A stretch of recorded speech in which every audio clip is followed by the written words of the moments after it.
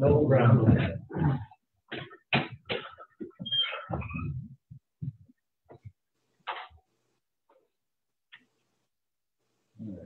Good whenever you're ready.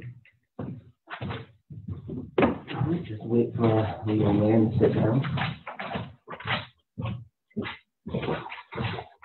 Okay, I'll call the Board of Selectmen's meeting to order for December 8th. I'll start off the meeting by apologizing if you can't hear. By the governor's order, we are all required to wear a mask, even with social distancing and plexiglass. It is what it is. So roll call: Donald Poole, myself, Pam Alley, Jake Thompson, and Bill Crossman is attending remotely. Andy Dorr, town manager, and Elizabeth Bunker, deputy town clerk, is taking minutes.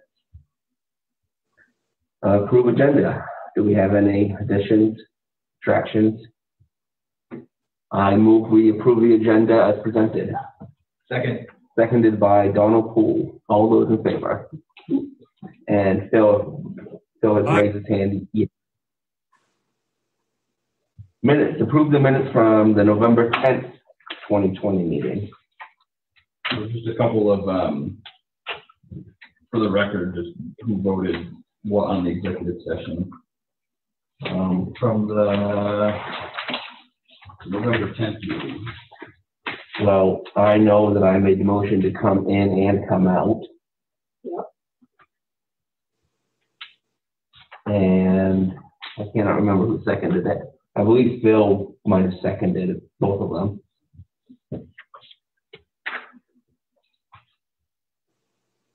I move we approve the minutes from the November 10th meeting. Second. Seconded by Donald Poole. All those in favor? And now the November 24th/27th meeting. I'll just do the same, so I don't have to be here, right? I was there for the 27th meeting. Right.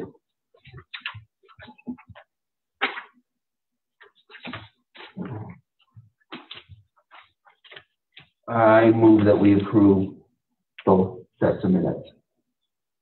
Second. Seconded by Donald Poole. All those in favor? Okay. Approve and sign treasurer's warrant number 23. So moved. Second. Seconded by Donald Poole again. All those in favor? Have you got over there? No. But I've signed. There are two warrants to sign. Communications. Maine DMR renewal of limited purpose aquaculture licenses for 2021. I put up the memo on the screen here. There are a handful of renewals. So those numbers there correspond to what you can find on the state's website. They have a GIS map on there basically so you can get the information off of each of those sites. But again, these are just the renewals. Oh, so this is just for a 1-year renewal, not like a 20-year, right? Yeah, I think all the LPAs are just a limited purpose, so they're just a shorter time period. Whereas you can get a 10-year lease potentially on other types of projects. Yeah, well, I just got a new rule sometimes, so I want a 20-year. I wasn't sure about if it's a 1-year, I'd be all right with it, but no. So it doesn't require an action, just letting the community know. Okay. Speakers from the floor. Just Gabe and that. Yeah, hi. I just wanted to say I'm obviously not on the agenda tonight for planning and community development, but that Matt and I will be bringing some stuff to share at the next meeting, as well as some committee updates for you. Okay, great. And the sheriff is on as well to help, just to go over any changes in the contract or questions you might have in that. I think I saw him on there earlier. I am here. Perfect. Thanks, Tim. Great. Okay, committee and department reports and appointments. Appointment to the budget committee. It's Eric Davis. I think we tried to do that last time, and that was the meeting that we didn't have audio. So I move we appoint Eric Davis to the budget committee. He's not already on it. He was off it last year or something. he didn't renew. Okay, it's seconded by Pam Alley. All those in favor? Road commissioners report. They covered up the gal man there. Yeah. We did. We do gotta just put a couple of vents, holes for venting up towards the top there, but otherwise. You don't think there's any holes in that wood anywhere that the rain is getting out there? I took that sheeting, that wrap right up underneath the eaves there. Oh, they did. I thought it just went for the. There's a little bit on the bottom there, but if we get snow, it'll kind of be a little too, probably, it could be a little too tight, so we'll work on finalizing that, but it is at least wrapped for this winter. Okay, any questions? Okay, engineer report. So with Wooden and Curran, they've got a few things going. I did include from almost a month ago now what they had submitted to us for November or in November. So since then I'll just emphasize the garage public works facility update. I did yesterday. We got some more fine-tuned numbers with work products or plans from the Sheridan Company. So I did give you a copy of that, hard copy of that, and I can send an email out as well if you want to look at it virtually or digitally. So after the site visit, went back, talked to the subs, got a better idea of all that needed to be done. When we signed a contract, if you will, with them earlier, which were estimated at $850,000 to do the work on it. After the site visit, the numbers came back and they're at $789 right now. We're just over $789. So it's about a $60,000 difference from what they estimated it might be after seeing it. So with that, there is a list of the things that are going to be done in that packet. So review that. We can take it up at the next meeting. In between now and then, if the board is still feeling confident to move forward, they'd like kind of a green light to secure housing. They do have a few places out here that they're talking with property owners on, and they're getting pressure to make a commitment sooner rather than later. So we know how quick those things can disappear. So that's something you can green light. I'll let them know. Yeah. Absolutely. Yeah. So that shouldn't require a full motion. Just go ahead, get out here. Yeah, I agree. Yeah. So I think with that, they're expecting to start, depending on when a final number, if you want to review that, we meet next. They think they could, within 3 to 4 weeks of that go ahead, they'd be able to start working. So they're looking at mid-January to be able to be out here. Yeah. And they think after seeing it, instead of 4 months, they think it might only take 3 months. Of course, all weather dependent and whatnot. So great. Get the show on the road. Yeah. Do you think it was ever going to happen? Okay, old business. Knox County Sheriff 2021 contract. So they, Knox County has sent this back after their lawyers. We know that we were waiting for them to go back through it and review it again. There is a few changes or strike throughs in here. I did have an opportunity to talk with the sheriff about it late last week, and just express some of the things that jumped out at me, and I highlighted those in my report to you. I think the ones that I thought that jumped out were the community's desire to see 7 nights a week of coverage out here. Currently, there is just this past week a resident deputy that, if you will, that started. So there's 4 days where someone's on duty in the evenings, and so that leaves another 3 nights. So the contract does call for the 40 hours, and it does specify the aspiration to see 80 hours, but it would be another contract essentially once someone's found. So we have another one or a modified one at that point, is how it's currently written. The housing allowance that's in there, it's worded as an allowance, and the numbers that are in there would be an increase from $13,500 to $17,000 a year, as it's presented. and it has the town, and Tim, you might have to help me on this one. I brought up the $75 a day stipend that's in there. We talked about that last winter, about a year ago. So when the deputy spends the night, it would be $75 for that shift. And so the contract, as it was presented back to us, called for us to pay 100% of that. I think between the sheriff and I think we were on a different page after we talked. And that basically, I thought we'd be splitting that, and it clarified that the $75 a day was only for a deputy who spends the night, not for the resident deputy, because that's part of the housing allowance we're getting anyway. So there's an incentive to try and get deputies to come and fill in spaces or fill in, the schedule there. I thought on a positive note, the county is willing to take on the replacement of the vehicle in that contract. There's some things in there that I'm hoping get to the points of accountability and what I think the board and the community were looking at for communicating backward, both ways. And the continued for 50-50 cost share for the first 40 hours. And in this contract, it'd still be 50-50. When a second deputy comes on, that would be another discussion, but likely, we'd be paying, I believe, 100% of that one. That's what we had talked about. Mm-hmm. And then I think you all know, but the sheriff's office did buy a boat that is for the thoroughfare, or capable to go a little bit further, but primarily for the thoroughfare. So those are the ones that I think I pulled out and noted that were substantial. There were a couple of minor edits since he and I talked, like the housing. It talked about the county would invoice us for housing costs. So we're usually the ones paying, or the deputy's the one that takes it on, and we just pay it to them or the landlord. So we cut that part out. Other than that, I don't think there were any other changes. Sheriff, you guys, the commissioners had a meeting today, I believe. I was on that for a little bit. I don't know if you had anything more you wanted to add, or if the board had questions for you or us. If I'll just kind of add my piece into it, and then absolutely I'll take on any questions.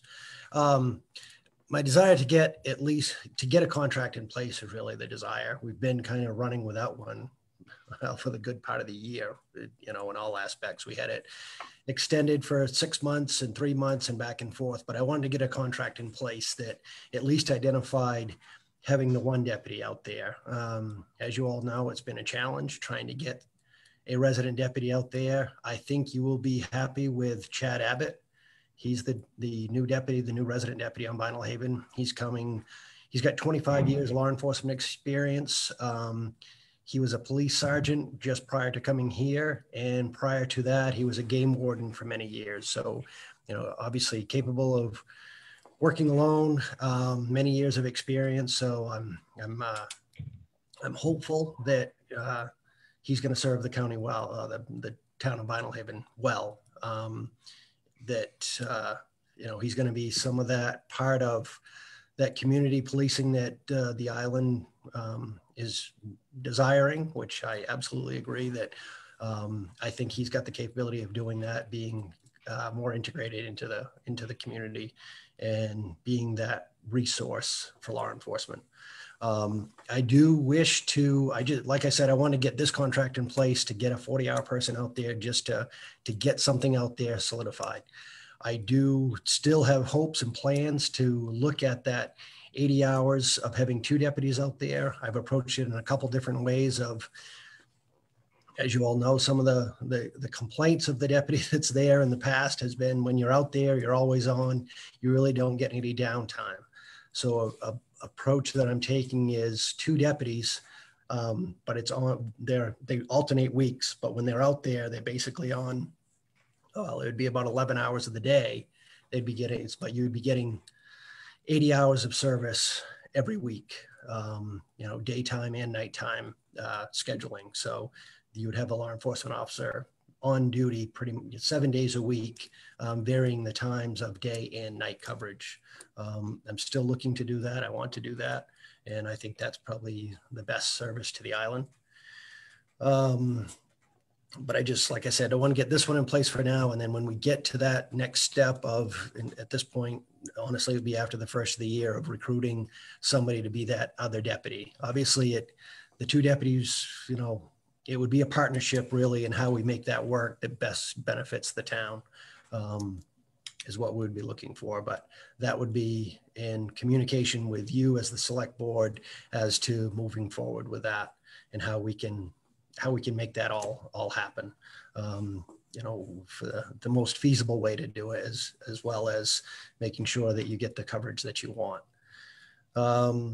We did take on a few things. You know, it was one contract, one island contract. We provide the car. Vinalhaven for a number of years. You provided the car. I thought it only made sense that, you know, it's, you know, if it's good for one island, it's good for the other, that we should take on that, that burden in itself, working out some of the routine maintenance of things, if you could take care of that, and also sharing the cost of, and, you know, recognizing the increased costs of flying, which obviously we do only on a really as needed emergency basis, but sharing the cost of the transportation to and from the island, especially regarding when arrests are made or the necessity of getting deputies out there. So I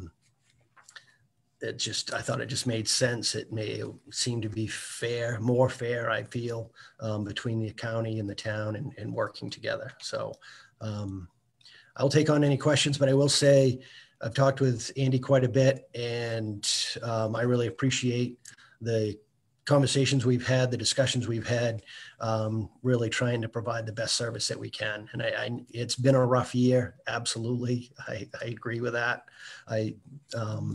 And hopefully, I think like everybody, 2021 is going to be a better year all the way around. So I think we're all hoping for that, but I will field any questions anybody has.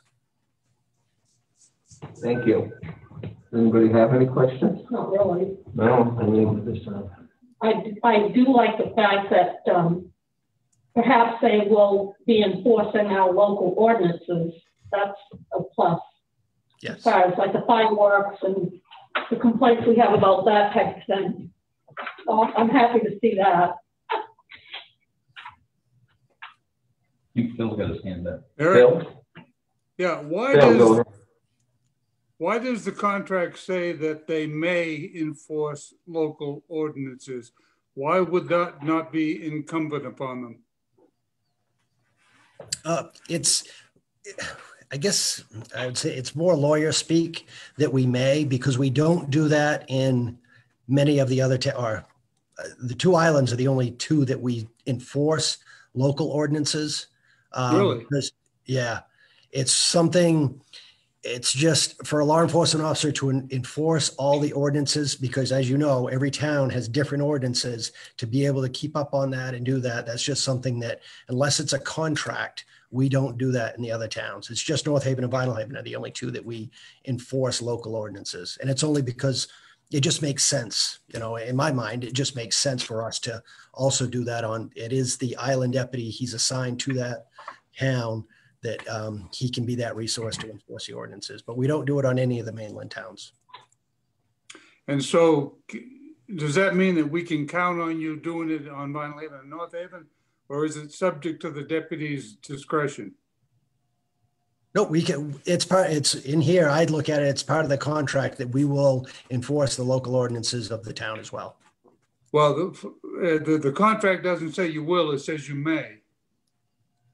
Unless I misread something. No, you're right. It says services provided may include patrolling the town. And Annie and I talked about this a little bit. I think it's more of it, you know, just like responding to, it may, I mean, if you read all the language, we may respond to the citizens' calls for assistance. Well, obviously we will. We may enforce statutes, obviously we will. So I'm not sure those are the legal language of that. I think the ordinance part is in there, that we, you know, I take it as we will, and I'm can assure you, I'm telling you now that we will enforce the local ordinances of Vinalhaven.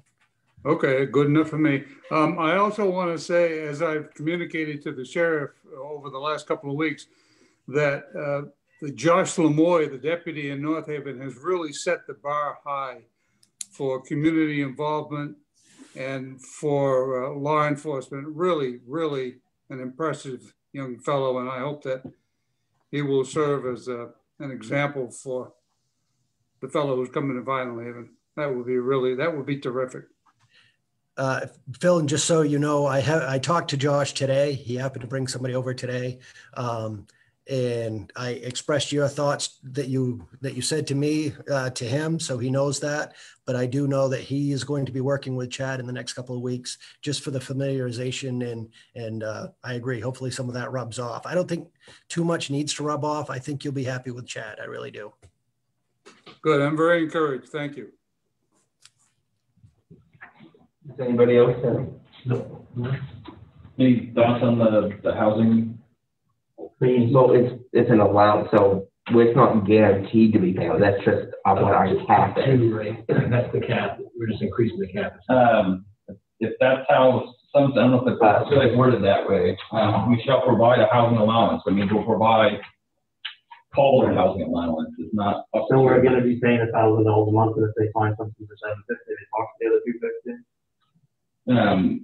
$1,000 a month plus up to the $5,000 for the utilities. So the way it's worded, the way I see it, is the town shall provide housing allowance that includes that full amount there. Housing payments will be capped at $1,200 a month, or $12,000 for the year rather. And the heating and electricity costs will be capped at $5,000 per year. So they're two separate buckets, but the most we could pay and max out both is 17, which is an increase in what? So they 3,500. provide us with their bills, and then we pay up to that amount, right? Presumably, that's what we're, I guess, need to be clear. If the rent is less, I'm sorry to interrupt. If it's less than that, then it's whatever the monthly payment. If you find somebody, you find something for $500 a month for a rent, that'd be great, and that's what you pay for rent.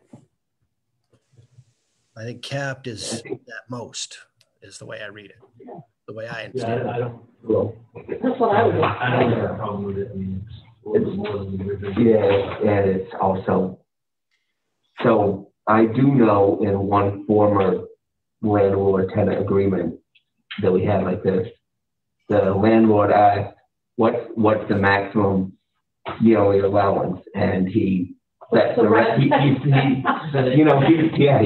did exactly what he should do, but so I have a feeling that's what the cap is. We're going to be paying awfully close to it.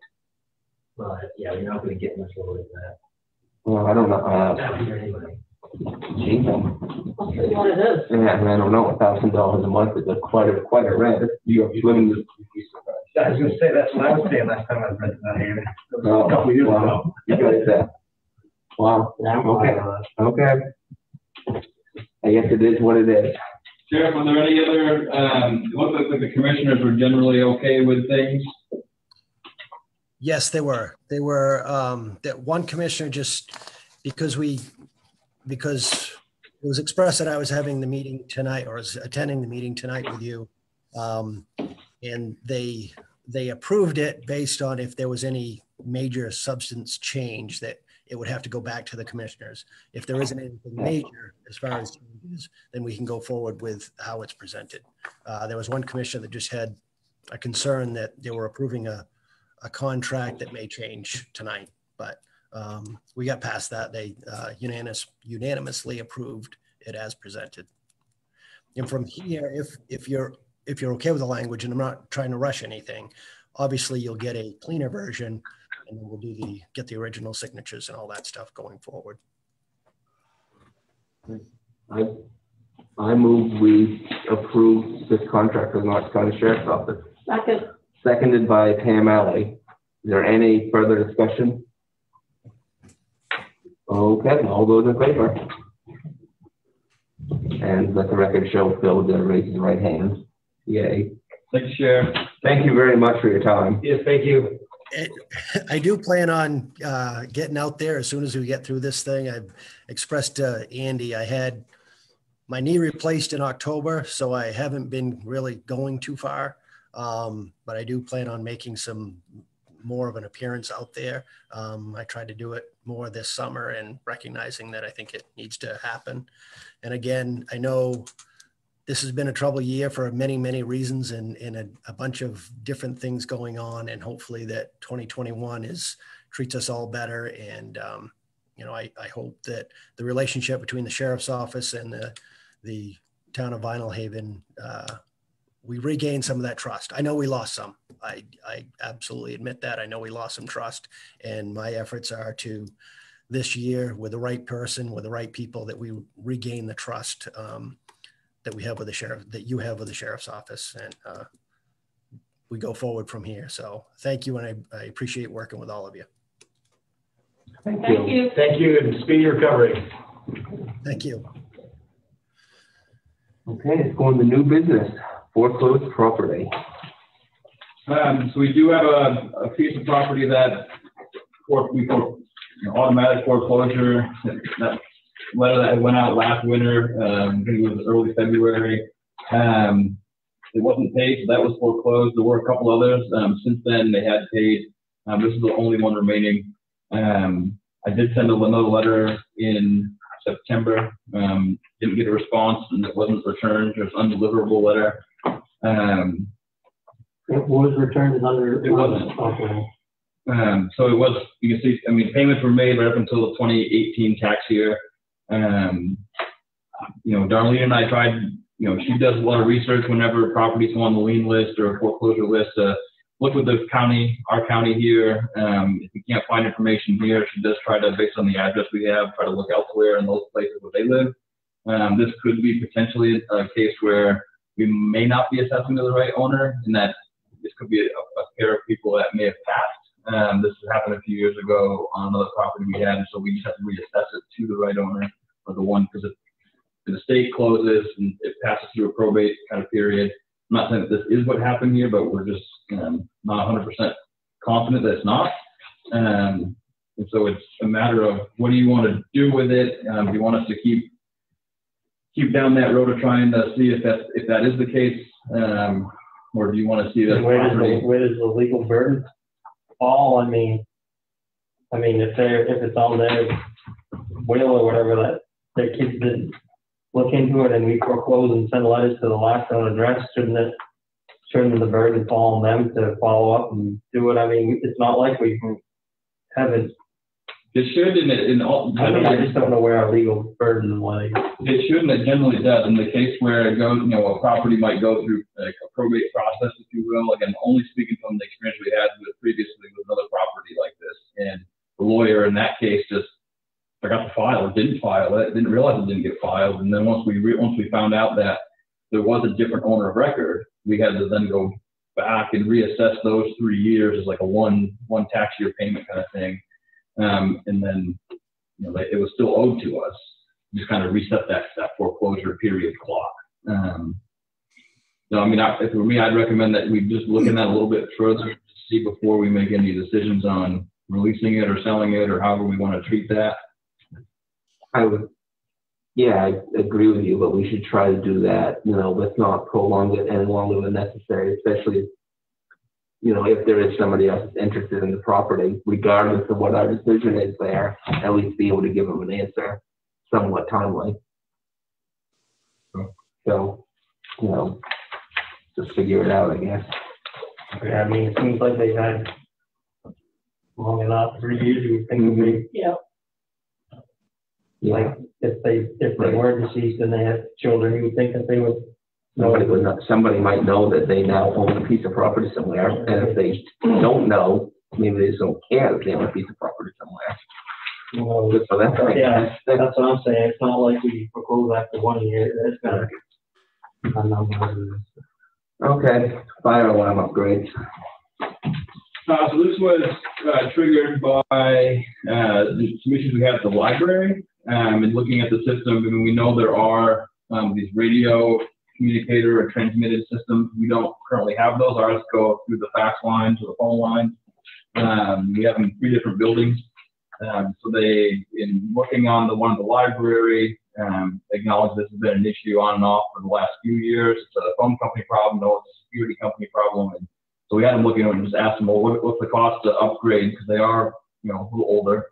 But what's the cost to upgrade to these radio systems? And so for all 3 buildings, the town office, the fire department, and the library, if we wanted to upgrade or change out those fire alarm systems to be radio communicators, would be $3,600, so just over $3,600 to do that for all 3 buildings. What account would this come from? Just going those?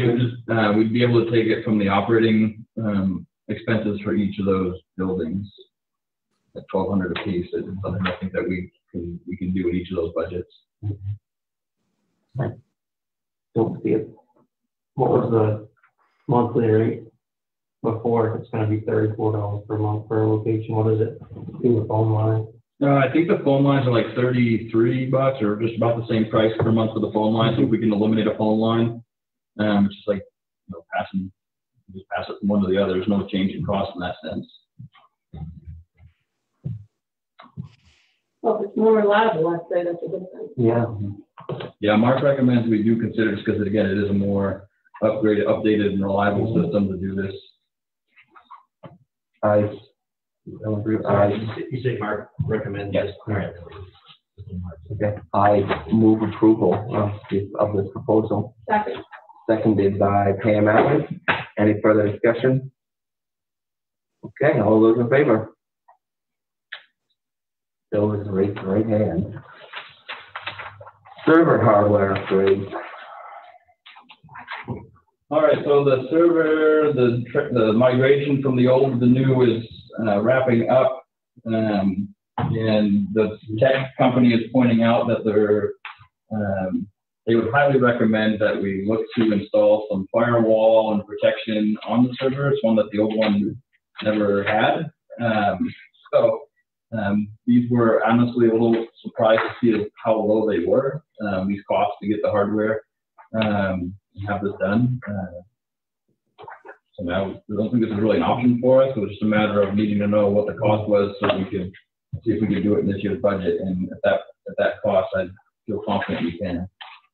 So is it the 1413 and the 1280, those are the two?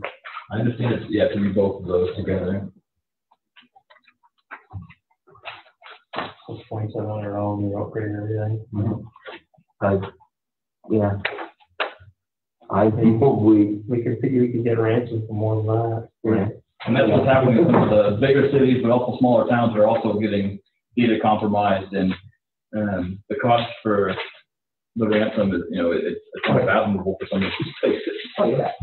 I move we approve the contract with WG-Tech, or the agreement with WG-Tech. Second. Seconded by Pam Alley. Any discussion? All those in favor? Okay. Assistance to firefighters grant request. There's a possibility that a regional grant is submitted to some of the Knox County, for some of the Knox County fire departments. Mark's put some other numbers together. You might recall the last couple of years he talked about upgrading our radios to a digital form. Something that the county was anticipating having to do within the next 5 years, and slowly we've been upgrading some of the pagers, and we've got a couple of the radios already. But this is an opportunity to buy a larger quantity and to pay potentially 90 or maybe 95% of the cost to do that. So it's kind of a no-brainer, but they do need a letter of support from the board or on behalf of the town saying that we're willing to go in on this purchase if awarded. So we'd be able to replace all of them. Mark shows there. Each one's about $500. You can see there the cost for both departments, fire and EMS combined, would be about $2,200, just over $2,200 or $3,200 rather, as opposed to $29,000. So it's really a no-brainer. It's a matter of your kind of blessing to apply for the grant and commit to paying that if we get awarded. So we wouldn't be paying if we didn't get awarded, or would we then be paying the full $29,000? No, so yeah, no, we're just putting in for the grant. So if awarded, we can then purchase. Okay. I mean, at some point over the next 5 years, we're preparing to buy them. So instead of buying a couple a year, or 3 or 4 a year, we can potentially get them all for the cost of 4 or 5. Yeah.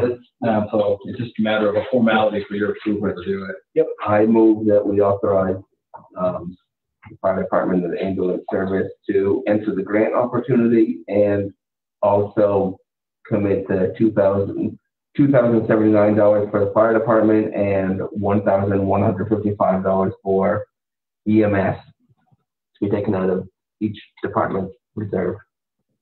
Second. Seconded by Donald Poole. Any discussion? All those in favor? And thank you, Mark, for finding us. Yes. Oh, okay, so that's still from a yes, I hope. Yeah, just Okay, good. Okay, ambulance billing settlement request. I'm sharing this with you. I don't have anywhere written or in policy that says I can speak on behalf. I mean, where it comes from a lawyer's office. What it is there is a case that's ongoing. We're not a named party. We send an ambulance bill to someone who has utilized the service. Part of the settlement is to finalize costs and figure out, who's paying for what. It's being requested that we consider lowering the amount of the $885 that was billed to the $590, acknowledging and reflecting the prorated legal fees.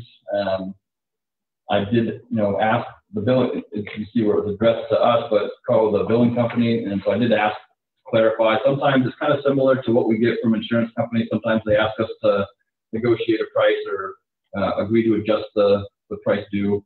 We usually say no to those. This one, where it's coming from, I assume that we just need to have you guys approve this, so just bring it to you. If in the future we wanted to revisit our billing policy, collection policy, to give authorization one way or the other, we do get denials a lot. We do get requests from companies to adjust the rate. But in this case, if you wanted to provide an answer one way or the other, I can let them know. So it's either to allow or agree on a lower amount, or to keep it at the $885. I would say we keep it at the $885. What did the TC people say that they do in these cases? In a case like this, they would recommend, we don't run our service at a profit. If anything, our rates are probably one of the lowest in the area. Being a town service, we aren't trying to run it at profit. But that being said, we also don't run, the ability to run with a 30% loss and keep things going the way it does. So she definitely said just deny this request and try and get the full amount. Sounds good to me. I understand why you pay a lawyer to get not even $300 or about $300 knocked off your bill like that. This is just one part of one. Okay. Yeah. All right. Yeah, I'll see those cases. Do you actually need a motion to deny this request? I would. I don't have anywhere else in the policy. Okay, I move we deny the request. Second. Seconded by Donald Poole. Any discussion?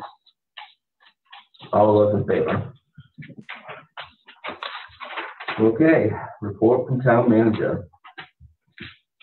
Most of the stuff I provided you, we've already covered. I did add, so I've had 2 requests in the last week. It's come up before. Seems to be a shortage of place to take cars after they've been in an accident, or what have you. We don't accept them at the dump unless there's a title, because the company that we then send them to requires a title in order to jump them.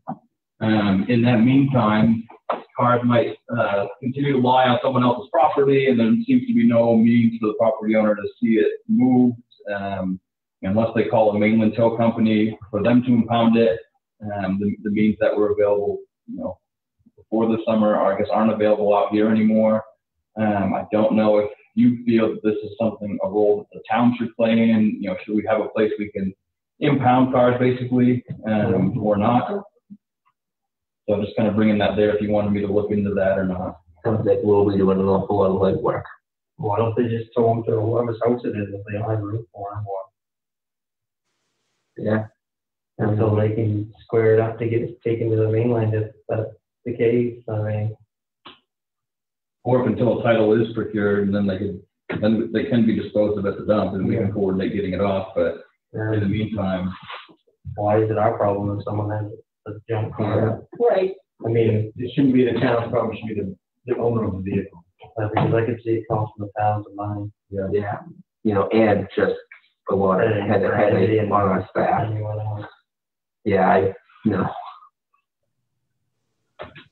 Okay. Unless we charge them $25 a day to keep it there or something. Well, I mean, I would recommend there would be a fee if we were to do it. I mean, my understanding of it, and I haven't looked too far into it, would be we'd have to provide a secure area for these other people's property. So we need the dump is the closest we have with fencing and with cameras. There's not a lot of space up there. Other than that, we'd have to kind of create a place to do this, store them. Then we would then seek the ownership, but they would pay a fee presumably to have it there. Either paid by the people dropping it off, or we hope to get it back if someone claims the vehicle. Right. That would say, let's stay away from that that. up in the facilities and all that. Yeah, let's stay away from it for the time being. Okay. The attorneys did file our response, or a response on behalf of the town in the Hurricane Island Foundation's tax exemption case with the Superior Court. My understanding is it is just waiting for the judge now at this point to decide if further action or decisions be made on that. Over a year now on that one. And workforce housing. So just looking at some of the challenges and some of the reasons why costs for capital projects are so high out here. And we're going through the public works facility now. The bridge project will also be taking place late winter and into the spring. I'm still finalizing schedule on that. But it's presenting to be a significant challenge to find places, which makes projects last longer or finds companies uninterested. It's just one more thing that they've got to try and coordinate and deal with on being on the island. And just looking at the public works garage alone, and that estimated timeline of 16 weeks when they submitted the first set of paperwork, I kind of ran with those numbers, and I looked at what if they came back and forth on the ferry boat every day? What if they flew back and forth every day? What if they rented a house? What if they stayed at a hotel and paid a nightly rate? And looked at that, and the difference between renting a few places to put the crews in at a monthly rental cost versus the cost of sending them back and forth every day on the ferry boat, for example, which we know is not a viable solution if projects are going to be done in a known time frame. They have to leave at 3:15. It's a much shorter work day.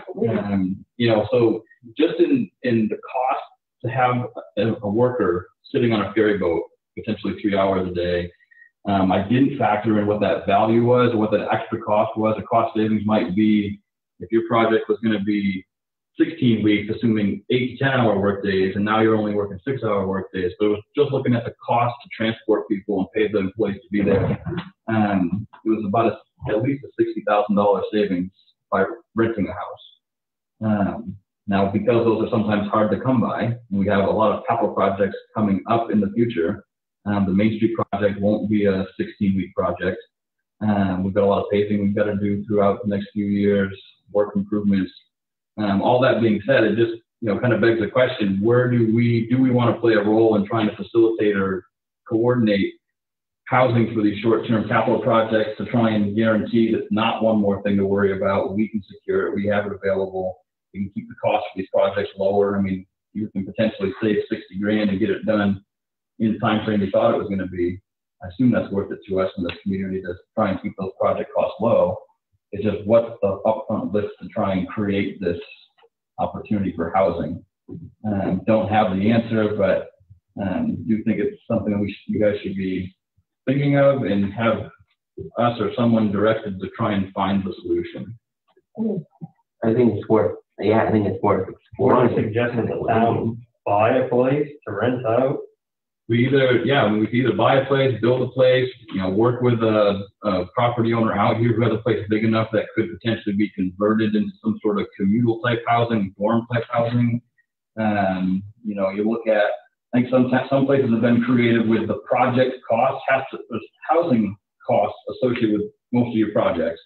And, could that cost of the housing be they bring something with them, a small, tiny house or something with them, a modular home to be in during the time frame after the project's done, that stays on the island potentially and could be sold or used in other ways, either for affordable housing. I think there's some interesting things we can consider doing. If we've got a 5 to 7 year window with significant capital projects, we don't want housing to own houses. The town of Vinalhaven, as a government, doesn't want to own the houses. Potentially 5 to 7 years down the road, a solution could be to make them available for purchase for year-round residents or something like that. That's far down the road, but I think there's some creative solutions that we could come up with that would solve a few different issues.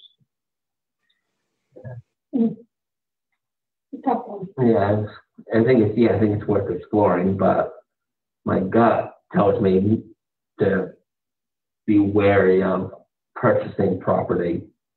Well, like when I read it, I was thinking that you had some place that was some summer resident that was going to be here from, you know, for like 4 months, and they'd be willing to let us have the house for the other 8 months, you know, every year. Like we could sign like some kind of a contract to get like a lower rate, and then that could be the place that they stay, you know, in the winters. Where I read it with the, well, you know.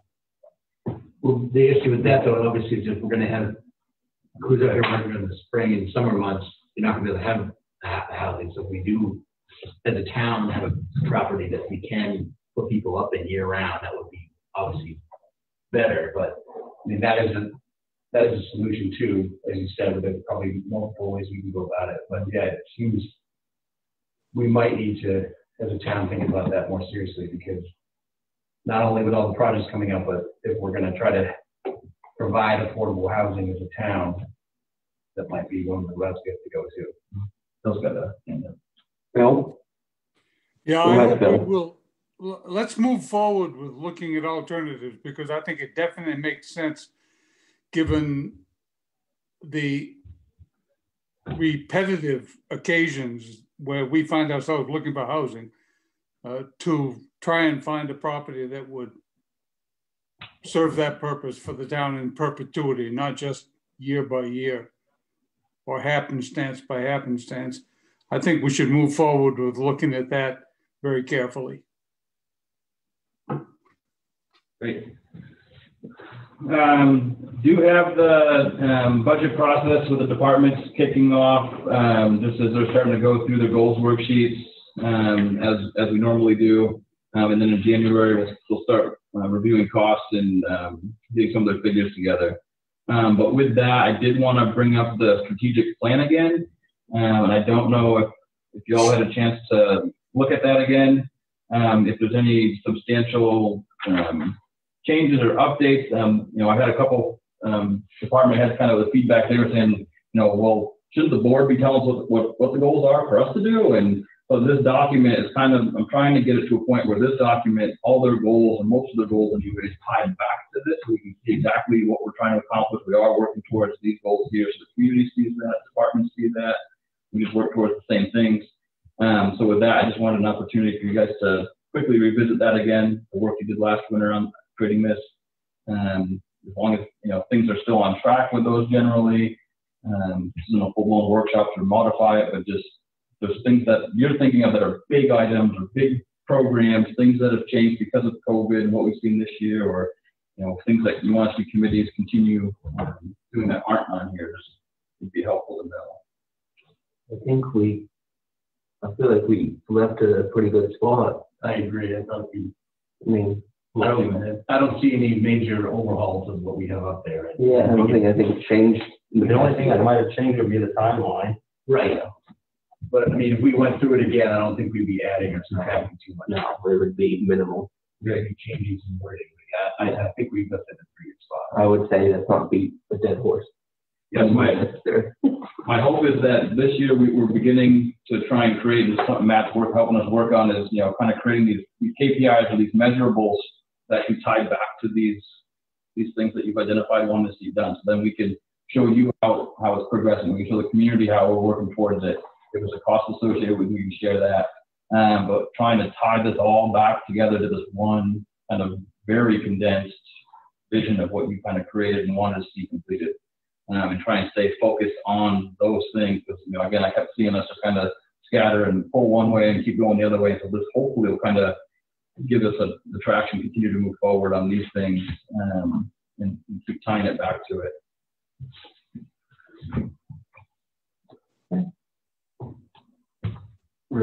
Board members. I just wanted to bring up, I don't know if we covered this this, a letter from the island? That's under foreclosed property, that was. Okay, that's what it was, okay. I have a question about when is the ferry gonna come back on, the big ferry? I heard from someone at the co-op, and they said that with the Curtis being on, their trucking company has to go and rent a truck that's shorter to get on this boat, and it is causing some logistical nightmares, and wondering why our ferry boat is getting taken to Islesboro as 300 people in the winter to a place that has 1,500.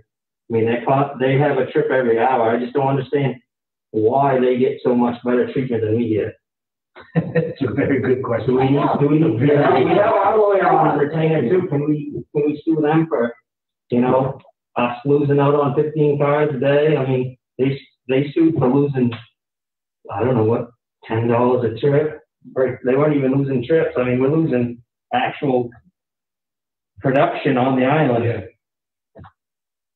I mean, it just doesn't seem like that is our ferry. The Curtis is the spare ferry. When their ferry has to go off, they get the spare ferry. That's how it should work. It shouldn't be you take someone else's ferry, Right. especially in the winter when we have a rougher trip than they do. And that boat is made for rougher conditions. It just, this whole safety bullshit that they had with us with the lights a couple of years ago, they haven't addressed any of those conditions. It's just really the ferry service. We need to do something about the ferry service. I don't know exactly what it is, but in my mind, it's get our lawyers working on some kind of a prejudicial lawsuit versus Vinalhaven. I don't exactly know how you go about it, but it seems like we are always there whipping boys. Yes, I would completely agree with you. I didn't even know that's why the Thompson was off. Oh, it's up in Islesboro.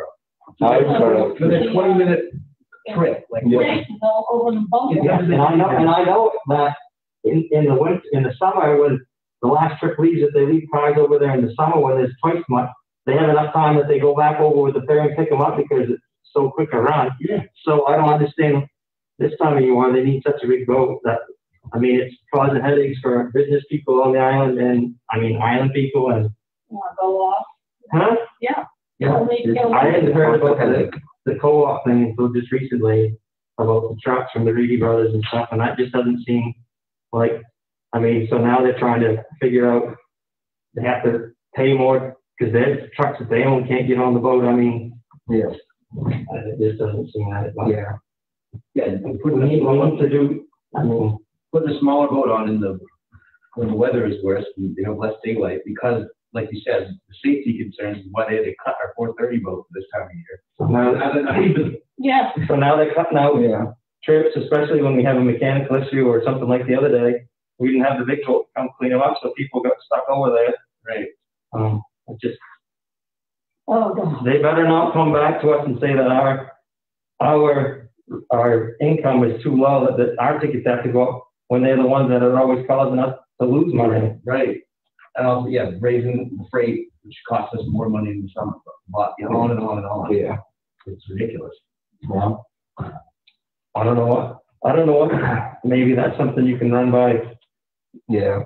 the lawyer or something. I mean, Islesboro sued them, and it seems like they bend over backwards for those guys now. Yeah, we have. Yeah, I don't know if Phil's heard anything more through the advisory board, but I remember, when Mark had reached out to me before the change was even made, and I did express the challenge it would pose on the freight, and, did mention that, if you run 2 trucks end to end, as some of those boats require or call for in the tariff, especially the smaller boat, you use at least 4, if not 6 cars, I believe, every time that happens. And, it's basically, they were expecting it to be sometime December that it would come back to Chase. The Smith would come back into service for Islesboro. The Thompson would come back. I don't know if that's still on schedule or not.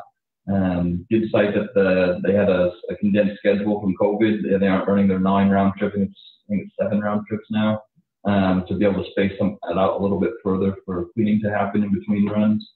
Just the reason he had given. I think they've got a 15-minute turnaround for every trip. And so these are just the things that were provided to us, or to me at least, from him. And I don't know if it was brought up further on the advisory board meeting or not, or if you have a more updated version of when that boat might come back.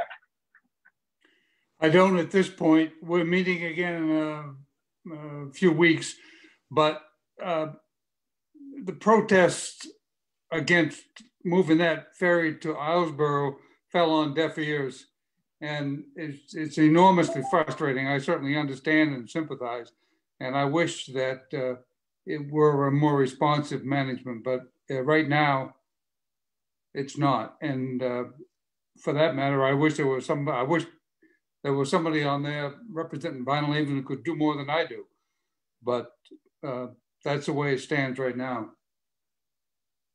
Yeah, it's not an I'll see answer if I for can today. find out more tomorrow about the particulars. Doesn't help what's going on and being affected today, but you know, hopefully with the skier coming on this spring, if that all still stays on according to plan. Spring the 25th? This coming spring.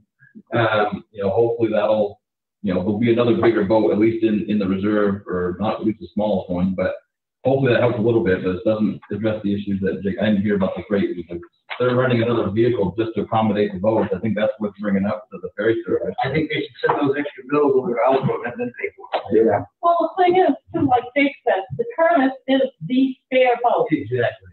And they never ever take the North Haven, and God forbid, they scream like hell when they have to move their boat. Showing Fix-It's right there. So we, you know, they really do put it to us in that respect. I agree. I just had one more thing, and it's about the school road, the tree that's on there on Renee's property. Thank you, Jake. Save me from bringing it up. It's been come back substantially. Is that still a problem? Well, I mean, it's pretty much bad, and that road's so narrow when you got people coming and, you know, side by side. It sticks out. I mean, it's kind of a dead tree. There isn't any way that we can just take it down, or, you know, ask her if we could take it down and buy her, you know, a new, you know, another tree, couple $100 tree to put somewhere back a little bit. I mean, I know Renee's on the school board, it's her tree, but it's right on that. I mean, I had some complaints, so. And obviously Eric has too. I imagine I got the same person you did. Yes, but I brought it up, so I mean, is that a town road? Is that something, I mean, we have a certain setback, right? Yeah, I mean, every road generally has either an assumed or a mapped right of way.